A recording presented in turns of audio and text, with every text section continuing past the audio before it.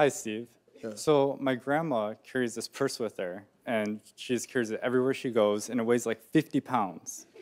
And every time I ask her what's in it, she just tells me it's none of my business. Yeah.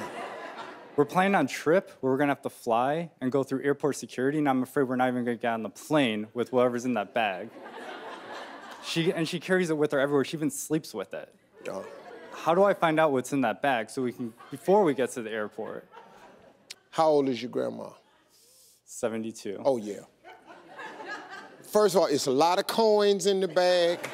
Old people still carry coins because they all think they're going to have to make a phone call. So they got coins in the bag. She got peppermints.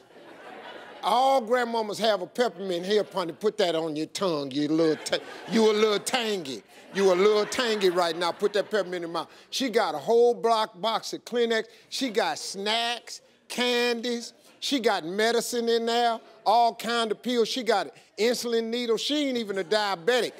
Okay. But just in case you are, she'll give you a hit of insulin, bring you right on back. She probably got some orange juice in there.